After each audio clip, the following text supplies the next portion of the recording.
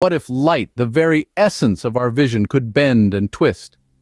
Imagine the world as we know it, filled with vibrant colors and shapes, shadows and brightness, all made possible by light. Light, an entity so fundamental yet shrouded in mystery. Let's think about it. We've been taught that light travels in straight lines, illuminating our path, guiding us through the darkness. This understanding, however, only scratches the surface of light's true nature. Now, picture this. Light not just darting straight, but bending around corners, twisting and turning, defying our conventional understanding. This concept might seem straight out of a science fiction novel, but it's not. In the world of physics, there's a lot more to light than meets the eye. So if you've ever pondered the enigma that is light, or if you're just hearing about this for the first time, get ready. Well, brace yourselves as we dive into the fascinating world of light. To comprehend the bending and twisting of light, we first need to understand what light is. Light, my friends, is not just the switch you flip on when the sun dips below the horizon. It's a form of energy, specifically electromagnetic energy. Picture it as a series of waves pulsating through the universe, carrying energy from one place to another. These waves are characterized by their wavelength and frequency, two terms that sound like jargon but are actually pretty straightforward. Wavelength is the distance between two consecutive peaks or troughs in a wave. Imagine you're at the beach, watching the waves roll in. The distance from one wave crest to the next, that's your wavelength. Frequency, on the other hand, is the number of waves passing a point in a given time. Imagine counting how many waves crash onto the shore in a minute. That's your frequency. Now, these two concepts are inversely related, meaning when one increases, the other decreases. Shorter wavelengths have higher frequencies and longer wavelengths have lower frequencies. It's like a cosmic seesaw where balance is maintained. So where does this all tie into our everyday life? Well, our eyes are sensitive to a particular range of wavelengths, which we know as the visible light spectrum. Yes, the magnificent rainbow of colors we see is just a tiny slice of the broader electromagnetic spectrum. From the long wavelength, low-frequency reds to the short wavelength, high-frequency violets, each color is a testament to the varied nature of light. But light is not just about pretty colors. It's a fundamental aspect of our universe, a key player in the grand cosmic dance. Its properties and behaviors shape our understanding of the world around us, and even the farthest reaches of space. Now that we have a basic understanding of light, let's delve into its peculiar properties. Ever seen a straw looking bent in a glass of water? That's light bending, or as scientists call it, refraction. Refraction is one of those phenomena that, whether you realize it or not, you encounter in your daily life. It's the magic trick behind the bent straw illusion, and it's all about how light behaves when it travels from one medium into another. When light rays pass from one medium to another, say from air to water, they don't just continue in a straight path. Instead, they change direction, they bend. This bending is what we call refraction, and it happens because light travels at different speeds in different mediums. Think of it like this. You're running a relay race, moving at a steady pace on a dry track. Suddenly you hit a patch of mud and your speed decreases. You naturally veer off your original path. That's how light behaves when it hits a different medium. It slows down and changes direction. It refracts. Now, when light hits the water in your glass, it slows down and bends, causing the straw to look disjointed or bent. But the straw hasn't moved at all. It's the light that's playing tricks on your eyes.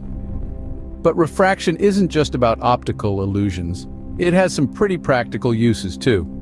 Ever wonder how eyeglasses help people see better? They work on the principle of refraction.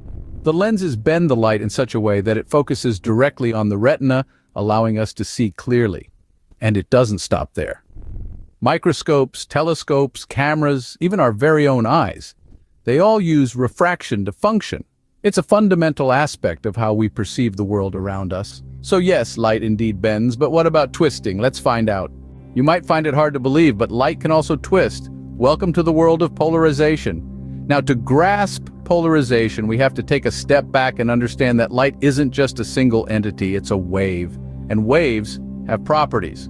When we talk about polarization, we're referring to a property of waves that can oscillate with more than one orientation. Imagine a jump rope moving up and down. That's one orientation. Now make it move left and right. That's another orientation. Light waves can do the same, oscillating in different directions. So, how does this relate to light being able to twist? Well, when light waves oscillate in more than one direction, we say the light is unpolarized. But when light waves oscillate in just one direction, we say the light is polarized. It's as if the light has decided on a particular path and stuck to it. But wait, there's more. Light doesn't just decide to polarize itself out of the blue. It needs a little push, or rather a filter. This filter only allows light waves oscillating in a particular direction to pass through. You might be using one such filter right now without even realizing it. Ever wonder why your sunglasses help reduce glare? They're polarized. Here's how it works. When sunlight hits a flat surface, like the road or a body of water, the reflected light becomes polarized. This means that the light waves are aligning themselves to a single plane, and this can create an intense glare.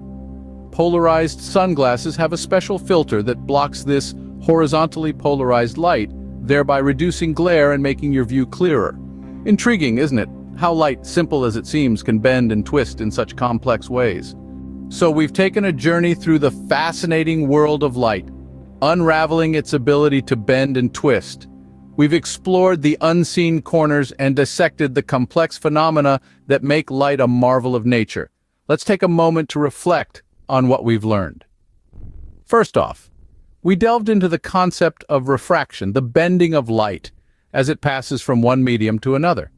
We learned that this isn't an accident or an anomaly, but a fundamental property of light.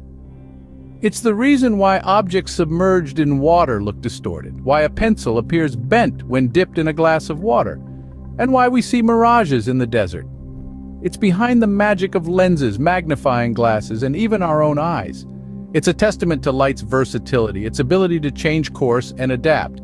Then we navigated to the realm of polarization, the process that filters out certain light waves based on their orientation. This is how your sunglasses protect your eyes from harmful ultraviolet rays, or why the sky appears more blue when you look at it from a specific angle.